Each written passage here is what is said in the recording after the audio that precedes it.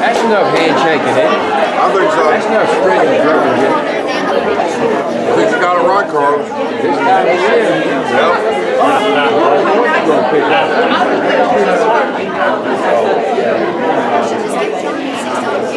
Hey, Bill, how you doing today?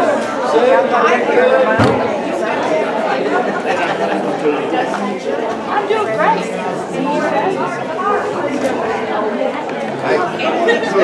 Straighten up our house.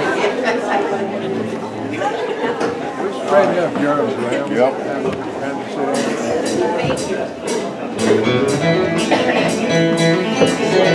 Have you been to Jesus for the cleansing power? Are you washed in the blood of the Lamb? Are you fully trusting in His grace inside? Are you washed in the blood of the Lamb? Are you washed in the blood, in the soul cleansing blood of the Lamb? Now are your garments spotless are they white as snow? Are you washed in the blood? Are you walking led by the Savior's side? Are you washed in the blood of the Lamb? Do you rest each moment in the crucified? Oh, be washed in the blood of the Lamb. Are you washed in the blood, in the soul cleansing blood of the Lamb? Now are your garments spotless are they white as snow? Are you washed in the blood?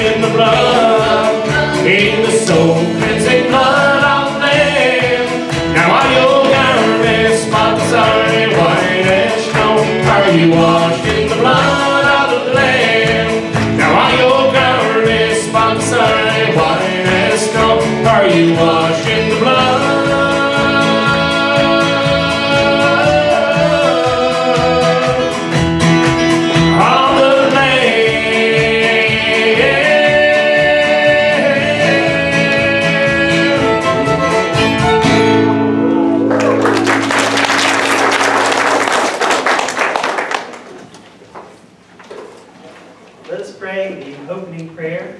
It will be up here on the screen. Let us pray together. God, you are sovereign. No one else, nothing else is above you or created complete. And yet you allow us to contend with you. You let us ask questions. You let us have doubts. You even let us say no to you, Lord. You even invite us to share in the governing of creation. But who are we to try to do all this without you? We abandon belief. We abandon your priorities. We abandon you. Sometimes we don't even bother praying. But you still reach for us. You still bless us. You still love us. Help us follow those in and stop moving away from you. Help us find you when we are lost. Help us have hope in you when we despair. And help us see you when we don't see any way out of our troubles. Lord God, help us put you back in charge again.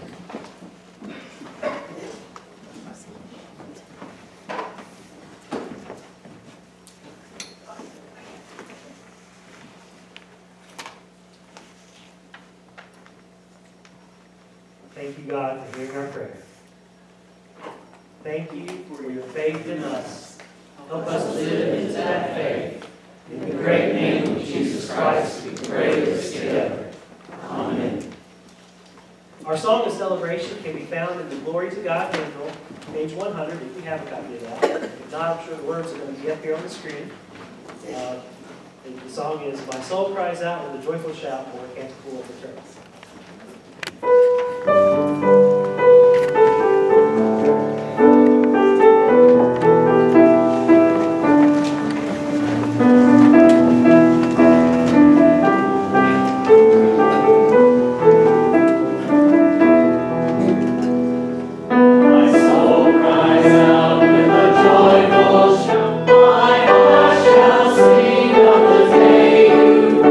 Let the fires of your justice burn.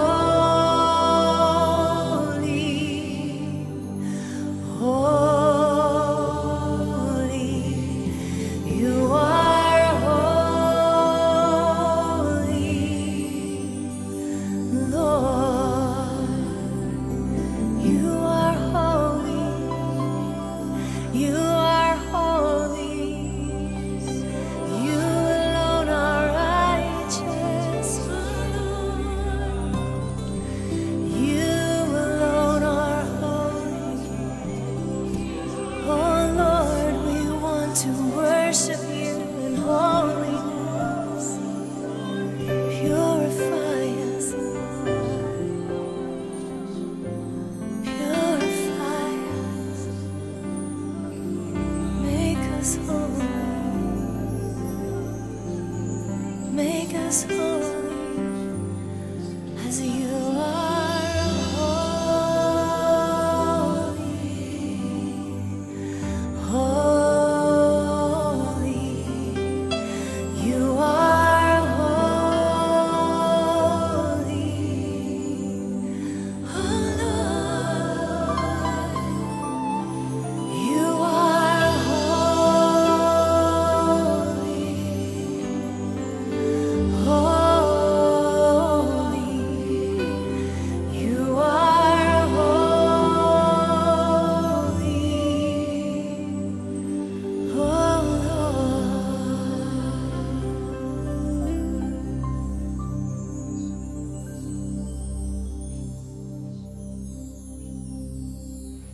So, the prayer for illumination, the reason we pray is simple. To understand God's word, we need God's help.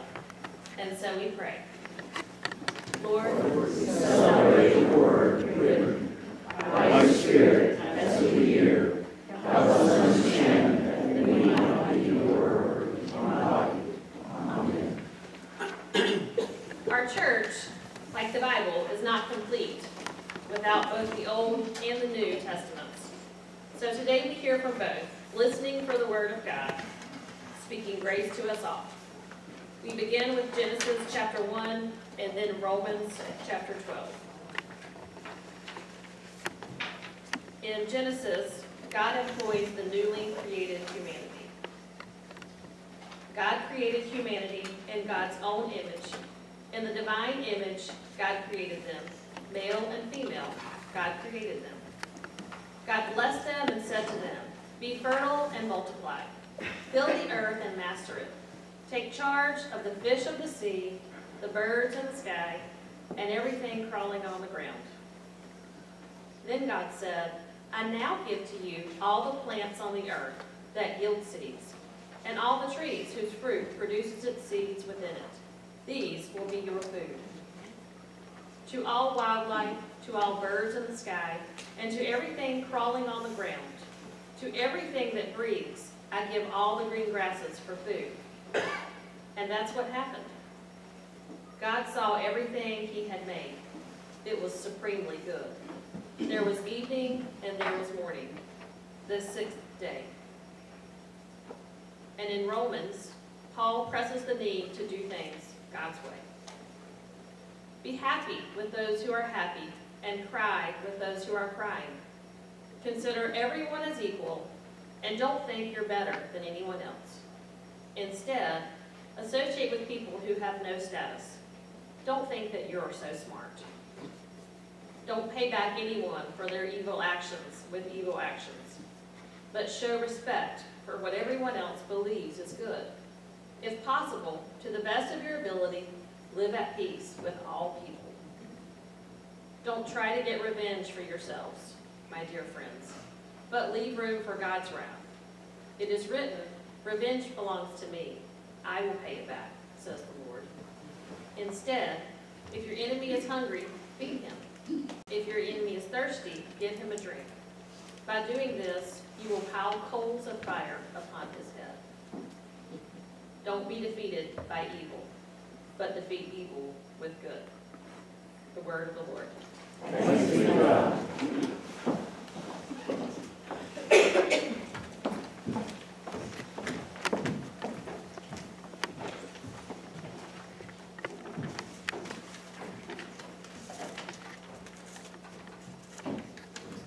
Excuse me, I'm not sure this is the right place.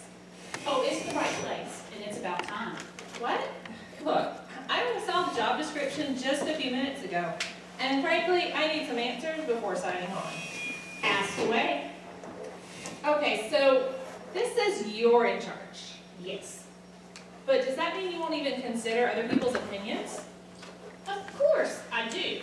I love you after all. Well, that's nice. Anyway, what if I don't like what you're asking me to do? But my will must prevail. God, be reasonable. Why give me a brain if my only job is to follow your orders? But that's not your job. What isn't? To just follow orders. The job is to love me Oh, well, I can do that. And love your neighbor as yourself. God, that can't be right. Look, put me in charge of who lives and who dies. No! Okay, well, what about letting me decide who's right and who's wrong? Still no. Okay, well then, put me in charge of who gets to be in heaven. I know I can be really good at that. Definitely not. Then this doesn't make any sense. Your word says here, I am to master the earth and take charge of creation. What does love have to do with that? If you love me, then you'll take care of what's important to me. You'll look after the earth. You'll look after my church. You'll look after each other. If I do things your way, I might be the only one doing them, and that is just not fair. Everybody taking advantage of me? God, that is not my job. My child, that's your only job. Okay. So, what does it mean to own something? Make payments. Yeah, actually, that's true, right? But and what It belongs to you. okay, it belongs to you. How do you know that? Because you might have a receipt for it. You might have a receipt for it? Okay. So that's good. Okay, how many of you would say you own your lives? And do you have a receipt? Well, then what does it mean? Okay, so you can possess things, right? It can belong to me. I can do what I want to with it. That means I possess it, right? But another way to talk about ownership, right, is to say I own the problem. I own responsibility. I've come to the point in my life where I've owned my faith. I'm not really meaning the same thing, right? It's a little different. It's not so much about possession as it is, what I'm willing to take responsibility for. See, when we talk about the creation story, it's more than just a good bedtime story, right? It's setting us up for something. And it's setting us up for this idea, this foundational belief that everything begins with God. All of it. We own nothing. We have been given everything. Now, as a practical matter, right, in the end, we end up talking about, when it comes to things that we possess or own, we end up talking about rights, right? I have a right to this thing, or I have the right to do what I want to with my own car, or whatever. We can disagree about that on the road, but it's interesting that we forget to talk about rights and responsibility. Because it's not simply what I get to do. Because I'm not the only one living here, right? My rights, I've heard a professor tell me, end where yours begin. You agree with that? Yes. You think that's true? Okay. And for a long time, so did I. But as I read Scripture, I'm starting to get the impression that God seems to think that our rights overlap. And it's because of that responsibility thing. If I'm hurting, that might not be your fault, but it still might be your responsibility. If I've done something wrong, you might not be guilty of that. But it still might be something that you have to help with. When we think about our own church, when we think about the years that we've been here, and can anybody do the math? How long have we been here? Going on 190. 264 years. Yeah, it's in your bulletins. It's in the stats. 264 years. Well done. But I mean, 264 years, certainly we have stayed the same that entire time, right? Don't you think? No. We've seen terrific changes since this church was incepted in 1755. The world has changed since 1755. Thank goodness. We moved here in 2010. The world has changed since 2010. And now we're in 2020. And we're not just faced with our church's future, but we're faced with what does the future look like for all of us. God wants us, Genesis makes clear, wants us as partners. Us. With all of our faults and nobility, with all of our mistake making and feeling like we're in charge, our healing charity, our harm causing, our peacemaking. God wants us as partners. And so the question becomes not so much what do we possess, because even authority itself doesn't really actually belong to us. It's entrusted to us. You know, how many of you have a driver's license?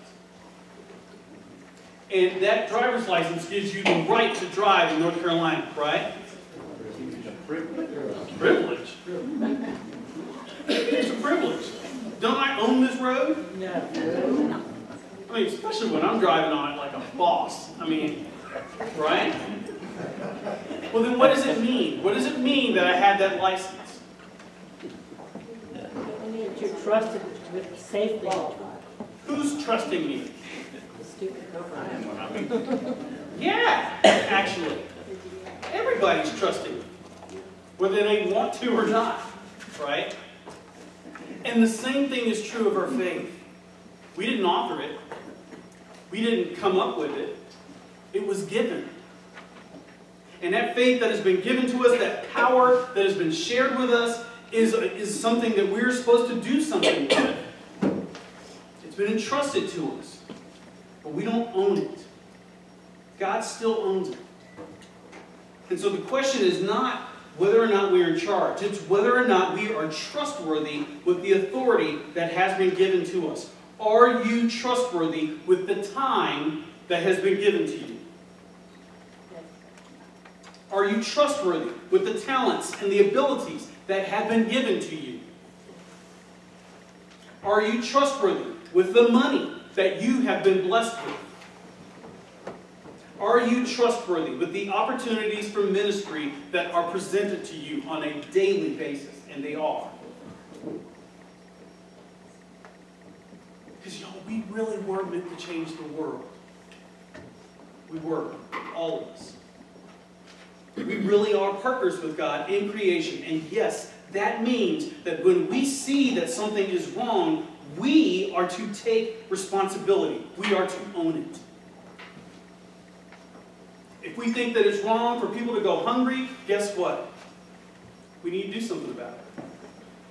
We can whine and complain about how bad the world is. We can talk about all the things that we think God should be doing. But guess what? God is waiting on us.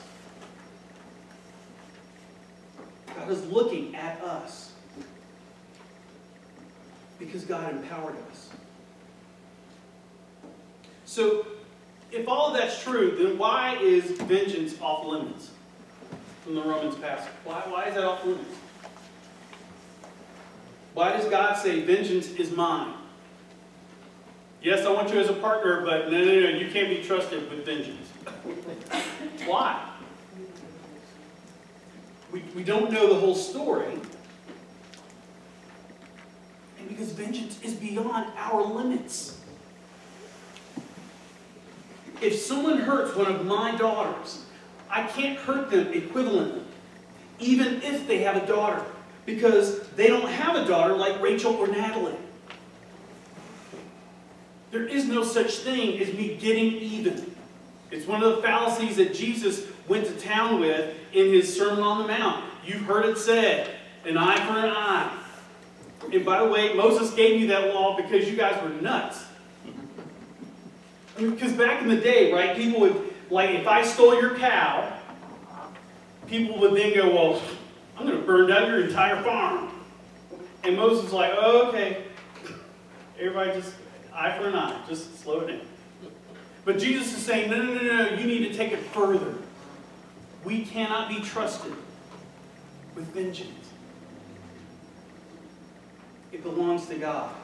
And it's not like anything we can do can ever make up for what's wrong. The only thing we have the power to do is to choose. To choose whether or not to do right, to be better. or not. That's what we own. That's what we actually have. And so what actually belongs to us is a choice. It's always the choice to take what has been given and to act trustworthy, or to forget that all that we really have belongs to God. And so, brothers and sisters, let us remember, always. Let us remember what actually belongs to us. In so doing, let us choose what God would have us choose. In the name of the one who just loves us. Amen.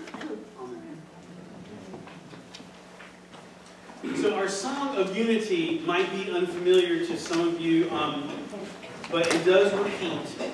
We're going to be singing it vociferously, and so you can listen, but we do invite you to sing along. The words will be displayed. The song is "If We Are the Body."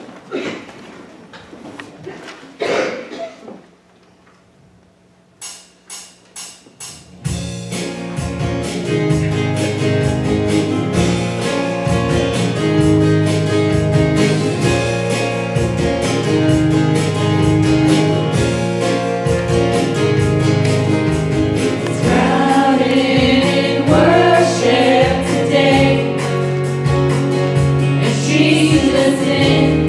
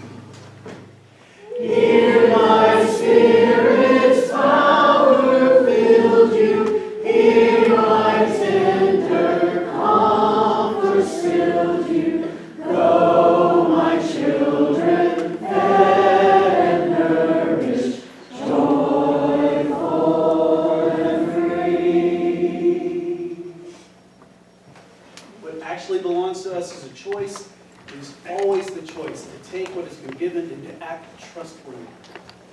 And to never forget that everything we have belongs to God. And so, brothers and sisters in Christ, let us live accordingly.